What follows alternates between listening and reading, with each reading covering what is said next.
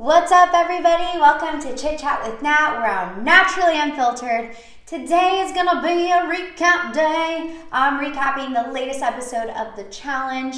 I missed last week because I went live with Cam. The interview with Cam will be linked in my summary.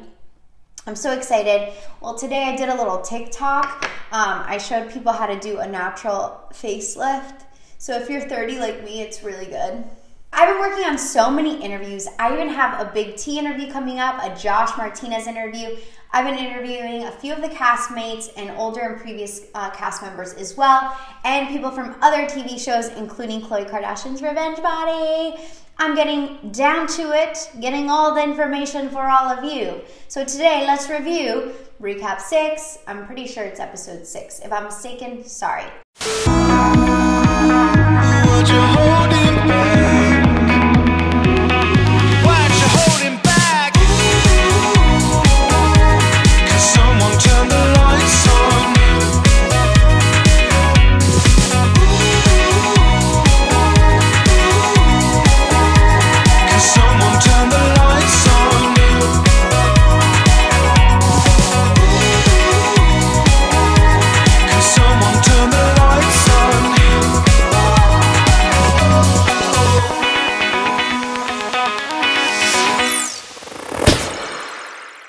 This episode was crazy. There's relationship drama. It's only a game.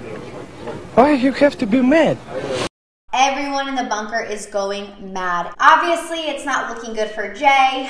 Unfortunately, Jay gets eliminated, which really sucks because I was voting and rooting for Jay. It ends up that Jay actually got a minor concussion. I shot him a text. He let me know that he had a minor concussion from that. He got slammed very hard. I've been seeing on social media, though, that Rogan and him are still interacting, still chatting, and still talking. So that's a plus. That elimination was stacked against Jay. Unfortunately, he went home this week. But give your thoughts about Jay. I think that he was a warrior. I love that he didn't give up. And I love that production and TJ were like, dude, you gotta go. Like, you are not medically cleared to play the rest of the rounds. Thank goodness he was let go because he had a minor concussion. And you all know that's really bad. And it can actually turn into long-term complications.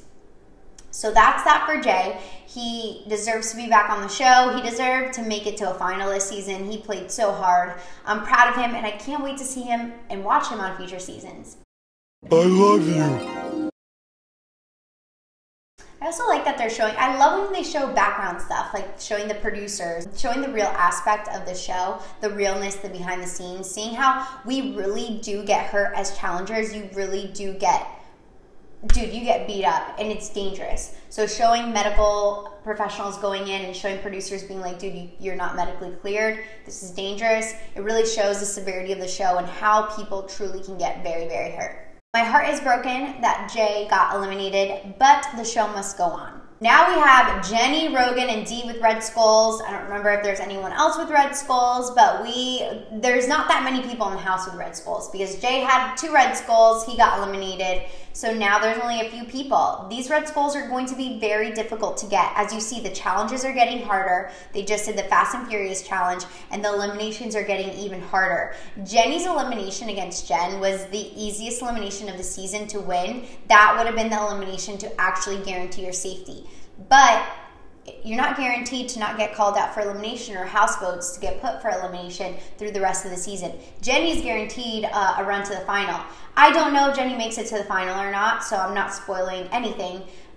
From knowing the show, from being on the show, and from seeing her size and her agility and her strength, this girl, no one's going to go against her in an elimination. She's making it to a final because she has a red skull and no one else is going to want to battle her.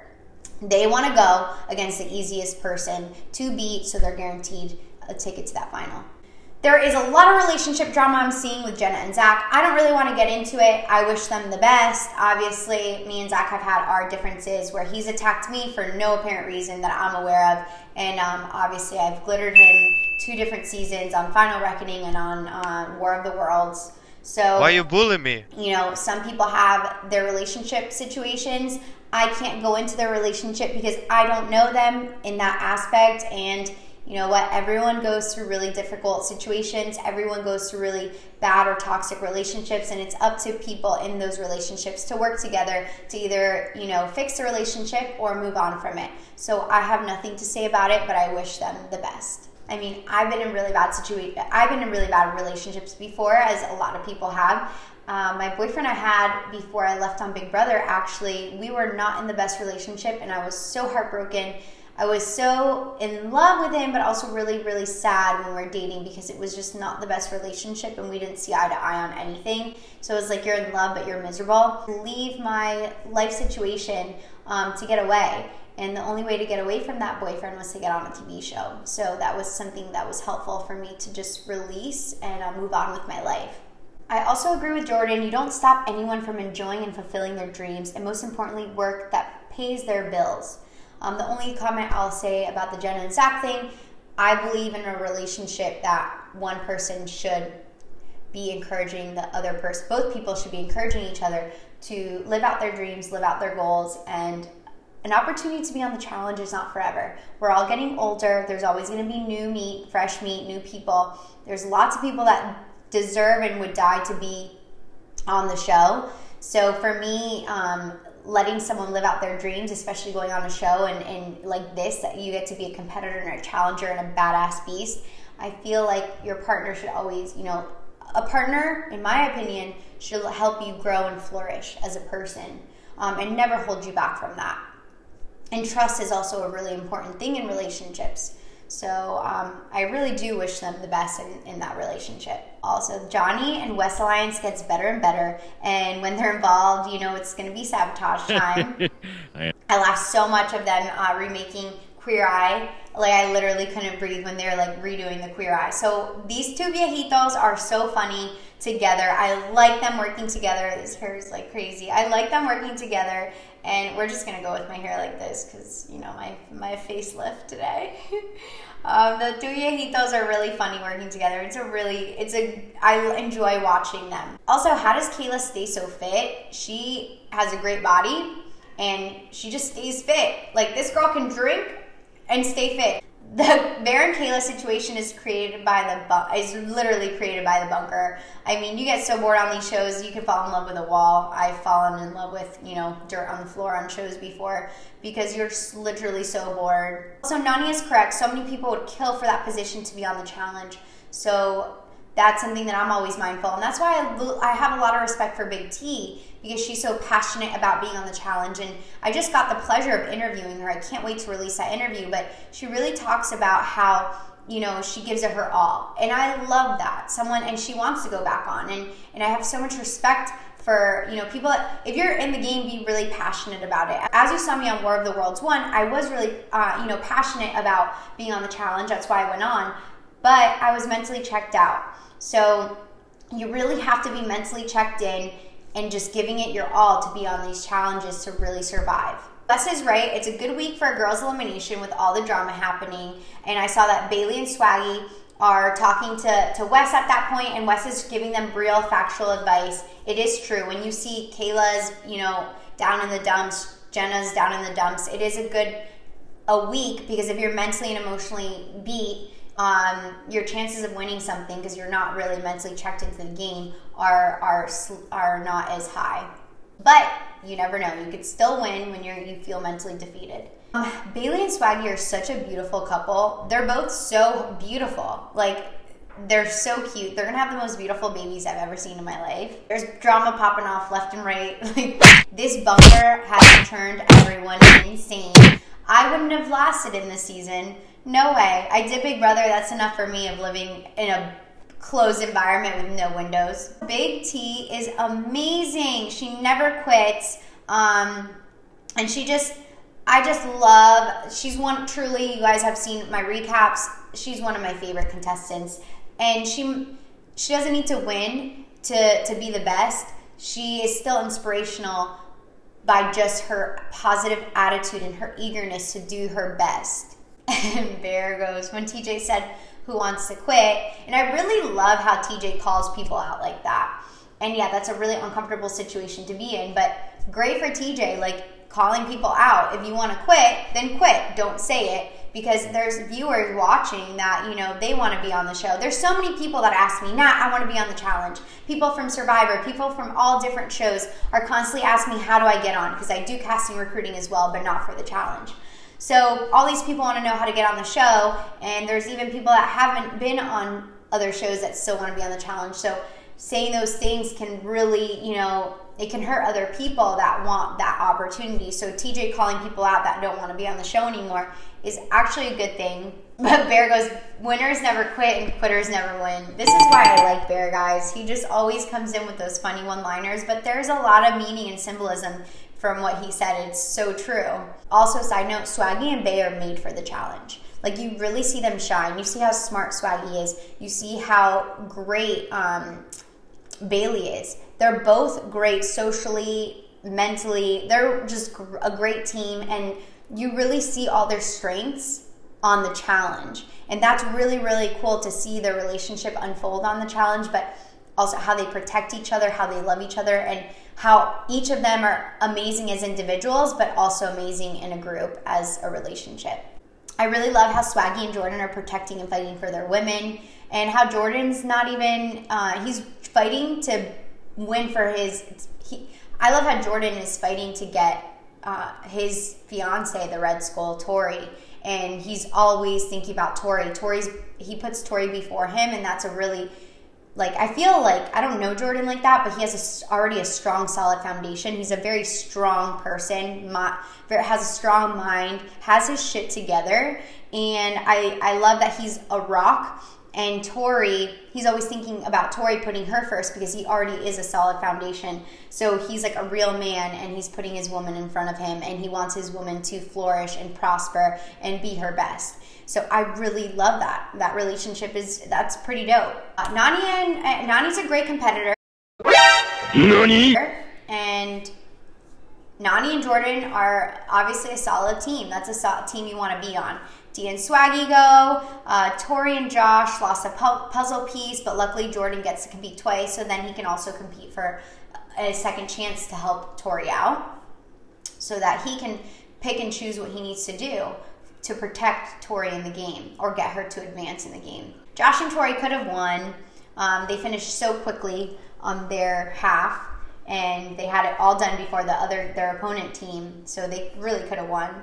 This season is getting super messy. Also, I would have loved to play this challenge because you're not high up, and I hate heights, but you're harnessed in. I was a gymnast, so I'm like a little monkey. So this would have been like my challenge to win. And I just needed to be paired up with someone that's really good at puzzles. So if you put me on that with like a Jordan, fair game, you know? That one I'm jealous of. I don't want to be on this season, but that challenge I wanted to do, that I was like jealous watching it. So I would be so scared to drop a puzzle piece. I would have major anxiety doing this one. You cannot drop a puzzle piece or your game is over. And everyone had one chance of going. Only Jordan had a chance to go twice. Wait a minute. I love how Corey's like a good angel on his shoulder. So we have here Nelson going off on Anissa. Anissa's a really smart player. She's socially surpasses everyone, right? She's a social player. She just knows where the power is. Anissa is a great player. She has so much experience. And Nelson honestly has a point with what he's saying, but this is where it's wrong. I don't, because even Corey said he doesn't believe what Nelson is saying is kind of true. You know, it doesn't apply in this situation. But Nelson is giving us a backside of how things could be. So basically what I'm trying to say is there is already underground politicking that happens on the challenge that never really gets aired. There's just so many intertwined puzzle pieces and so much stuff that goes on. And Nelson, you know, was exposing that. But in this case, I don't think that was the case. I think Anissa actually wanted to win because she even said it. I think that if Anissa didn't want to win, she would have just been like, yeah, I threw it and I don't care, you know. Melissa also is stunning. Also, she's not my type, everyone, but she's beautiful, so calm down. Don't get any ideas. She crushes it. Her and Johnny as a team, solid team. They do really, really well. And Bear and Casey finished their puzzle, so that's just good that they finished it. Wes is being a good teammate. You have to be supportive and encouraging and be level-headed with your teammate. Sorry, I'm scratching my nose. This is G.